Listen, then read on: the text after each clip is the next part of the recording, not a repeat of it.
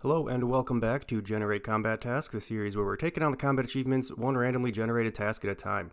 Last episode we finished up 4 more tasks in the Elite tier, and then I was lucky enough to roll Novice Tomb Raider, which means I have 25 more Tombs of Amaska KC to do. A lot of cool stuff happened along the way, so be sure to watch all the way to the end, like and subscribe, and let's get it kicked off with an immediate upgrade. Well, there's an upgrade that I did not expect to get anytime soon. I've been doing Tombs of Amaska stuff, and I'm still using a rune crossbow for that. So I was just like, oh, dragon crossbow, that's an easy thing to get. So I was just killing Addy dragons, kind of just to kill time. 51 KC for the 1,000 dragon limbs. That's insane that I just got that. I got so lucky on that, because those suck to kill. That's not like it's like a passive like AFK thing. That's like, wow. I am very happy with that. Very exciting day today as I logged in and found that I no longer have the easy and medium tiers completed, and that's because they added in the Scurious boss combat achievements, that new rap boss that just came out. There's only 5 of those. I'm going to treat this like I've done in the past. I'm just going to allow myself just to go and kill those. I'm not going to add them to the sheet and re-roll them. I'd rather just finish up the easy and medium tiers. I think it should be pretty easy. I've heard he's kind of like an intro to PVM, so hopefully I don't have too many problems with it, although based on how the Tombs of Amaska is going, maybe I will struggle, because man, that's kicking my ass. I haven't it's been like over a week of me pretty much trying every day, and I haven't been able to get a single KC yet. I've been trying to do solo ones. I did finish, I guess here while I'm recording, I did finish this one, a drop the ball one, where I didn't drop the ball. I just realized that. Why is it called drop the ball when I didn't drop the ball? Anyways, whatever. Yeah, in doing Akka, I just didn't move when I had the thing on. I didn't even really realize I was doing it, but there we go. I might chip away at a few of these, but obviously the main one I'm going for is just getting the 25 KC. The other thing they added in today, then real quick, was all the Desert Treasure 2 bosses as well. You can see Vardorvis, Whisperer, but these ones are all in the Elite tier. So these ones I'll just add to the sheet, and then they'll be rollable once I finish this Tombs of Amaska one. Then I'll just add in these extra. I mean, it's going to be, like 12 new ones. It's going to chip down my percentage completion, unfortunately. But let's go finish up Scurious. Should be quick, and then back to Tombs.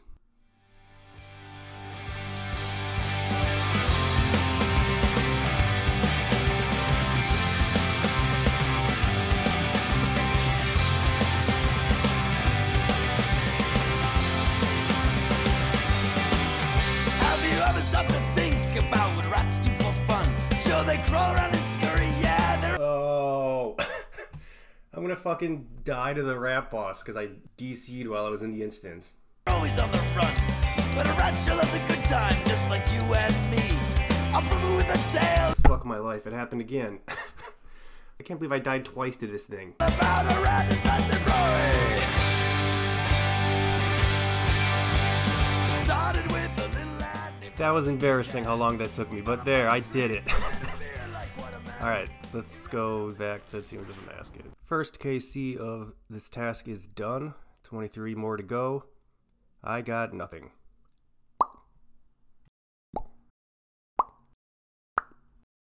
Alright, so checking in from a place that is not Tombs of Amaska, if you believe it or not. But no, I have been doing Commander Ziliana kind of in the background as well. Obviously getting, Armadillo Crossbow would be great. She's the only Godward dungeon boss that I can like farm, quote unquote, because I have all the KC tasks done for her.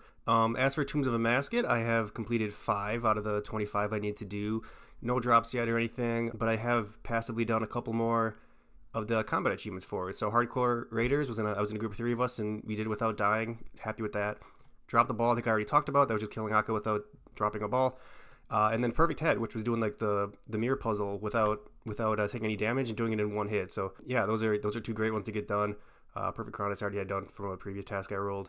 And yeah, like I've said, like the dropping the ball one, that's just like how you're supposed to fight her. Like that's like a normal mechanic. Whereas like the no skipping allowed one, defeating Baba if they're only attacking the non-weakened boulders, that's like, you would only do that if you were trying to get this combat achievement. That's not like a normal mechanic that you would ever use. So in that case, I'm not going to try to do this one because that would feel kind of cheating to go for this one. That's like, not my currently rolled task. Anyways, there's my little spiel on that. Back to Commander Ziliana. Hopefully I have a clip shot here of getting a drop, but we'll find out. I got the Rune Heraldic Shield again for the hard clue. Up to 275 now without it. I'm going to keep complaining about it until I get it, so you better hope I get it soon. I have to talk about this because this is crazy. A guy in the CC called out a lucky imp, and I have literally never caught a lucky imp. Zero on the surface in my very first one I ever caught in Puro on any of my accounts. Not even just this account, but all of my years playing RuneScape, I've never even seen a lucky imp. So I was like, all right, that'd be kind of cool. So I ran over there and caught it, and I got fucking row bottoms of darkness, a master clue loot. Like, that's insane. Oh, and hey, it's marooned. He's the guy that called it out. What? What killed me? First solo in the books. 42 minutes. This was, of course, directly after the last one where I got all the way to the very end and then died with 10 HP. Will I be rewarded? I am not, of course. Never lucky, no purples, etc., etc. Anything cool? Sharks and dragon dart. That's actually a lot of dragon darts. Okay, I'll take that. Number 12, yeah, so about halfway done. Yeah, it is good to know I can do solos now. I can sprinkle those in, but... And I wasn't recording, of course, but I did finally get a Rune Heraldic Shield from a hard clue. 288 clues to get the 1 in 65, so... Long time coming, but no, that's great for the account. We can now complete every single hard clue step. We have already been able to complete all the elite steps. There is still a handful of master clues that we still have to drop because, like, Infernal Axe and Bando's God Sword and stuff like that. But no, that's good. I'll stop complaining now.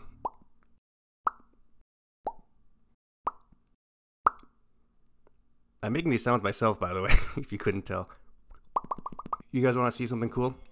So everyone knows that the Steel Baguette is one of the rarest items in the game, given how infrequently you can even get a shot at getting it. It's effectively a 1 in 448 from the Sandwich Lady and a 1 in 256 from the Quizmaster, each of which you only have a 1 in 24 chance of spawning when you do get random events. So if we do some quick maths, the actual average number of random events needed to acquire the Steel Baguette is 3,910. But how can you calculate the number of random events you've gotten? Well, if you're like me and you do every single Frog Princess event, then you can use this number to give you a rough estimate of the total number of random events you've done. So my collection log shows that I've done 63 Frog Princess events, which we can then multiply by 24 to extrapolate out to roughly 1,512 total events. Another way to look at it is, on average, you'll need 163 frog tokens to get on rate for the Steel Baguette, meaning I'm only 39% of the way there. This is all very useless, of course, but I thought it was kind of interesting since there's not really another way to accurately calculate your progress on getting the Steel Baguette. And yes, I know you can't get certain events in the Wildy, and also that it was only relatively recently that the Sandwich Lady started giving the Steel Baguette, but I think this method is still good enough, and I think it's a cool way to get a rough idea.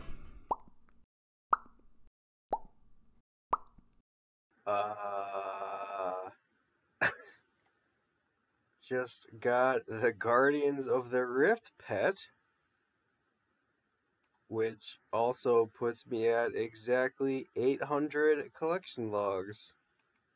And I'll be honest, I was kind of hoping I would get like a Tombs of a Masket purple for that one, but you know what? That I will never complain about getting a pet. Holy shit.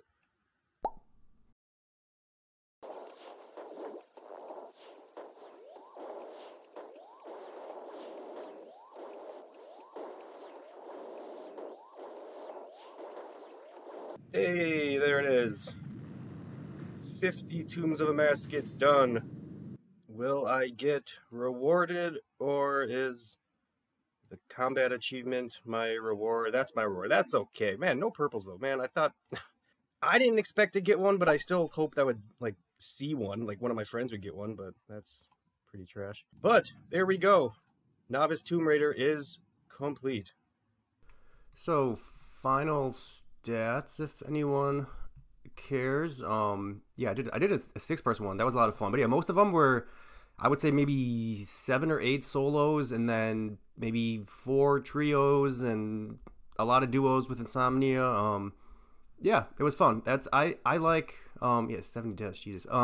No, that's fun. That's definitely my favorite raid. It's it's the only raid I know how to do, so that kind of makes sense. So that is 50 total Tombs of the Masket KC between the two. I tried to do one of the invocations with like the speed, and then I didn't get it, so it dropped me down into another entry mode one. That's why it should have been 25 and 25, but I accidentally did an extra entry mode. So there you go. Yeah, no purples. I got an extra Cache of Runes and an extra Thread of Elidinus. I guess those are the only two things I got. So kind of disappointing there, but I will say what's not disappointing is, like I predicted, along the way of getting those 25 KC, we also got this Perfect Scabrous one. Complete that one in less than a minute. Perfect Cronus I'd already had done. Perfect Het we got done, that puzzle. Down Do Specs we got done. Drop the Ball, and both these hardcore ones. Not dying in a group and not dying solo. So yeah, I mean, it's, that was a long task. It took, over a month to finish all those, but, basically we did, 7 tasks total, so can't complain too much. A lot of passive progress done.